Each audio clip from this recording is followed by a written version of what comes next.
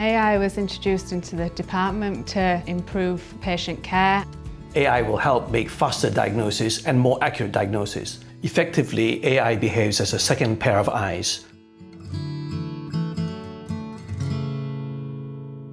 Here at the Trust, we're proud to be part of the Yorkshire Imaging Collaborative, a collection of 6 NHS radiology departments that work together across West Yorkshire and Harrogate. Last month saw the launch of a transformational collaboration with radiology solutions provider Annalise AI to introduce AI imaging and decision support tools that could help diagnose patients with life-threatening diseases more quickly. Today we hear from Dr Mark Kon, Clinical Lead for Radiology, and Anna Jowett, Advanced Radiographic Practitioner, about the difference the Annalise AI chest X-ray software is making for patients and radiology colleagues at our Trust.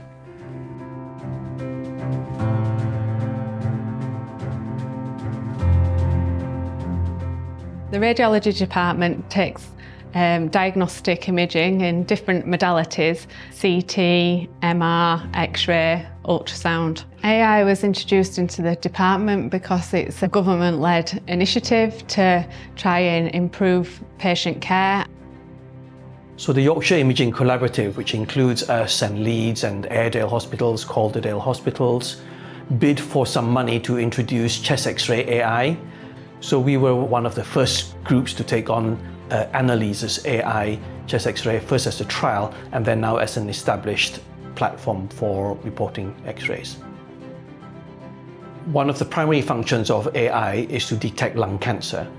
The chest X-rays are read by the AI within minutes of the chest X-rays being taken. The main benefit is that the AI can prioritise cases.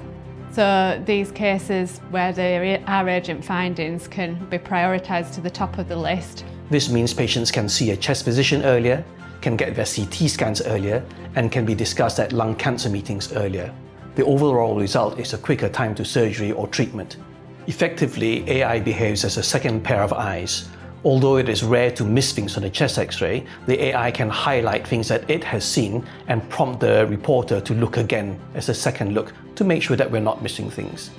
So when we're looking at the X-ray, we tend to look at it and report it first, and then we look at the AI tool and make sure that everything that we've reported is the same as the AI tool. All our practitioners have to have a high accuracy level anyway. So wherever a human can suffer from fatigue or interruptions, the AI tool is a constant. So pairing a human and the AI together can provide better accuracy. AI at the moment is available as soon as the X-ray is taken. So clinicians can see that image alongside the chest X-ray when they're in the clinical setting. It can be a real-time decision-making tool, so it's available for the clinicians when they're working in busy areas.